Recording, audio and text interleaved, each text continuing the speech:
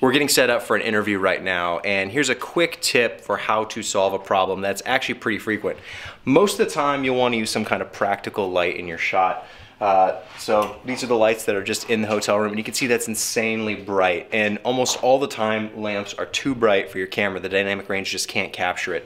So you need to knock that light way down. You could travel with bulbs. That's a very common solution where you have a lower wattage bulb that's a little bit dimmer, but bulbs break when you're traveling. So an easy way to fix a bulb that's too bright is to get some of this black wrap or foil, whatever, cinefoil, whatever you want to call it, black wrap, and you can just cut a piece off like this. And then what you can do over here, you can see this lamp is a little bit dimmer, and this actually is in the dynamic range of our scene. And if you take a look, you can see that we've got that black wrap on the front side, so we're not getting light on the front of the shade here.